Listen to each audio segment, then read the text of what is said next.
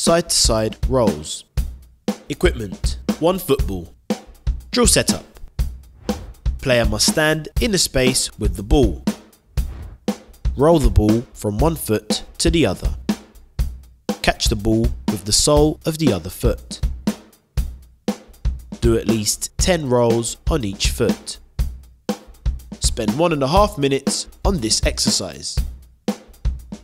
Give the player a 30-second rest and repeat the exercise once more. Coaching points: use the soles of the feet. Build up a steady rhythm.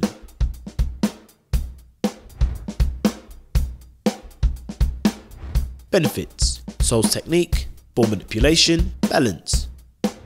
Final instructions: spend 1.5 minutes on this exercise. Give the player a 30-second break, then repeat the exercise once more. Complete a minimum of 10 rolls on each foot.